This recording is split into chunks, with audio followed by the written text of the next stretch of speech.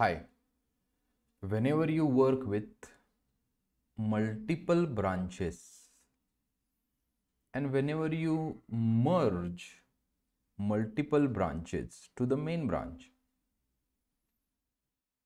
there might be possibility that some files may get conflicted. Now, what do you mean by conflicted? Consider that we have this is the scenario we have. Now consider that we have, just a minute, consider that we have this file ABC in the main branch, or you can say PQR in the main branch, and this is also PQR in the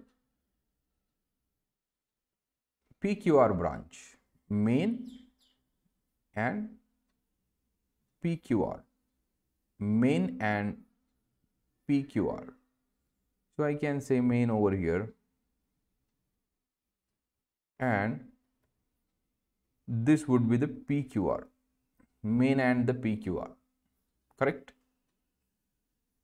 Now inside the main, content is different, and inside the PQR of txt, PQR.txt in a main branch, content is different, and inside the PQR.txt inside the FT PQR branch, content is different.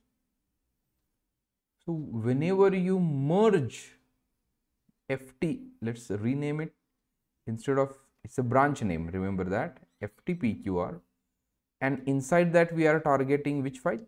We are targeting PQR.txt file, PQR.txt, and same file in this.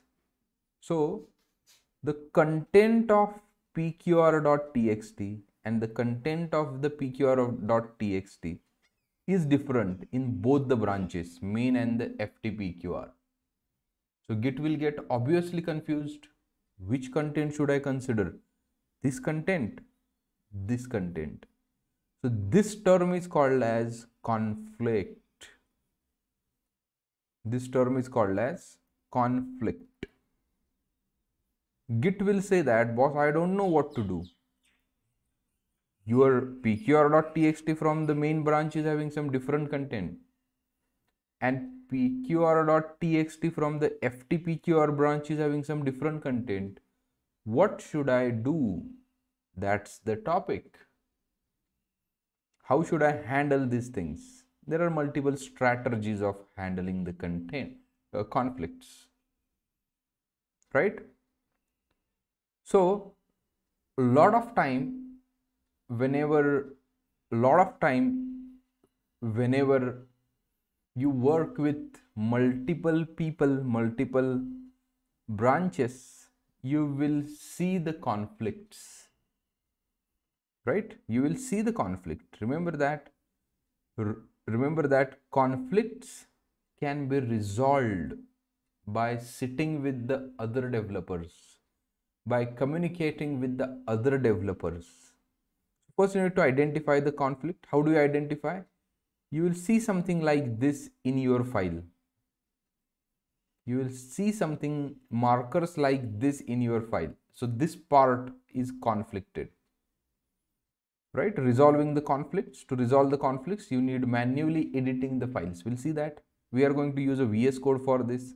VS Code is having a classical setup on all these things. Saving the resolved conflict. After you resolve the conflict, you need to save it. Then again you need to make a git add, right? And git merge or the git rebase you need to do. Once you perform the merging, this is the merge.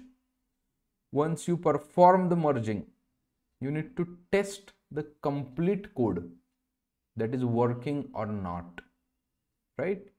It is important to remember that conflict resolution is an interactive and the manual process.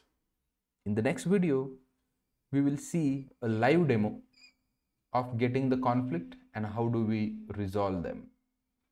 I hope you have understood very simple thing, conflict. So you will get a more clarification once you see the practical on it.